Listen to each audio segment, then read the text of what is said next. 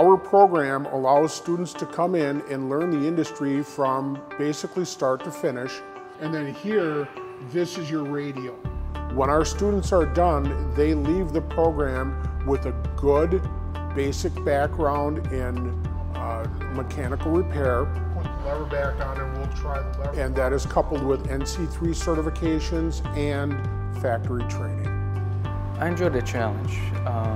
Currently we are working on diesel drivetrains, so we're taking apart the transmission, we're taking apart the clutches, we're pretty much identifying the parts, and from there we're going to be putting it back together.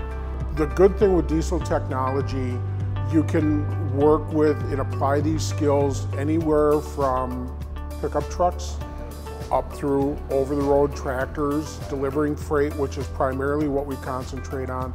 But we do have agricultural equipment here. We do have some construction equipment as well. So this is a mechanical injection pump.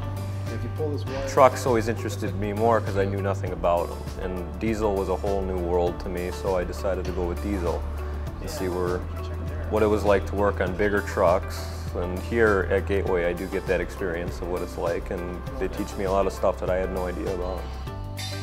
Now we get out in the lab and I start getting my hands dirty and actually doing the stuff. I can learn a lot better that way, and that's what I like about it too. The beautiful part of us partnering with Snap-on, this is probably one of the best equipped shops that they'll ever work in.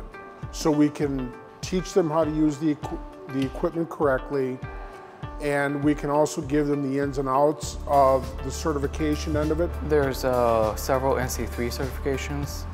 Those are fundamental to the program. I have a certification to work on air brakes right now.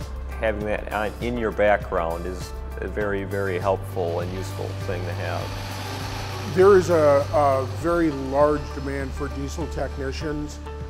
These are very good paying jobs with good benefits.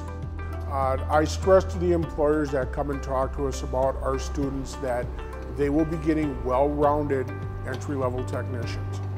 My hope is to get initially some sort of hands-on experience, for instance, maybe working on a shop. But then from there, I'm hoping to get into more of the design phase, and the diesel program is helping me to kind of understand how these parts work together.